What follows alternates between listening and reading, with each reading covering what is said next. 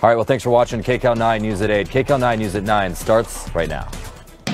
Live from the broadcast center in Los Angeles, this is KCAL-9 News at 9. President Trump ignores an impeachment inquiry deadline today, but Democrats are still planning a busy week in the investigation.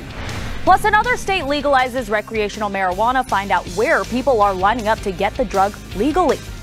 And storms across the country affect millions of people on this busy travel weekend, closing roads and delaying many flights. Well, good evening. I'm Leslie Marin in tonight for Sarah Donchi. A powerful and dangerous storm that hit weekend travelers in the Midwest headed east with winter storm warnings up across the country today. 125 million Americans are in the path of this storm. Heavy snow and freezing cold are affecting those in New England. But as KCAL-9's Laura Podesta shows us, people here in California are also getting hit by nasty weather. The weather